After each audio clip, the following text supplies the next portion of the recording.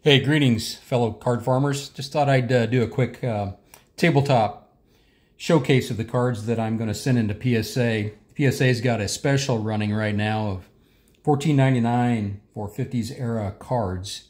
So I thought I'd take advantage of that, and these cards I have here are pickups over the last couple of months. So beginning with chronologically here, 1951 Yogi Berra, Larry Berra from St. Louis, Missouri area. So it's got a little tiny paper loss right there on the back. It kind of shows through to the front. I don't know what PSA will do with that, but we'll see. A couple 1952 cards. This Johnny Hop card has a little bit of a smudge and paper loss there too. But they're 1952 and I figured what the heck, I'd get them graded.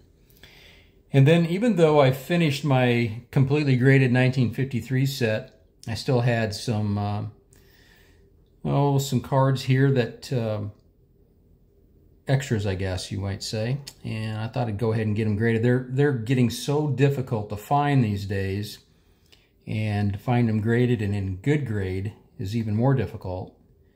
Burkowski, Groth, Harry Dorish, Forrest Main, Henry Foils. Henry Foils is really difficult to find graded or ungraded. I'm not sure why, but when I see it, I snatch it up. Same with Willie Miranda.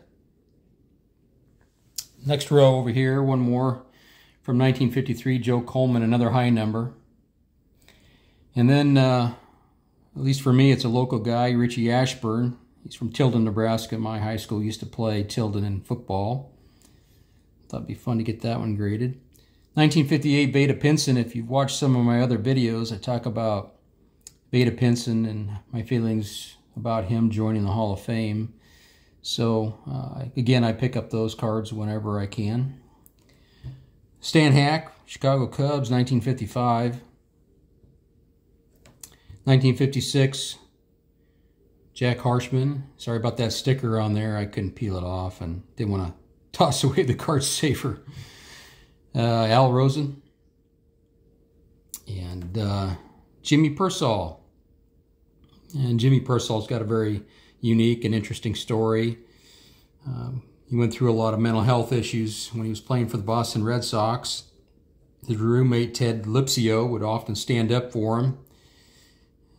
His other teammates and staff and coaches would get frustrated to the point where they'd want to fight Persall, and Persall was rather accommodating, but Ted Lipsio would try to intervene as much as he could before Persall ended up going to a hospital to address those mental health needs.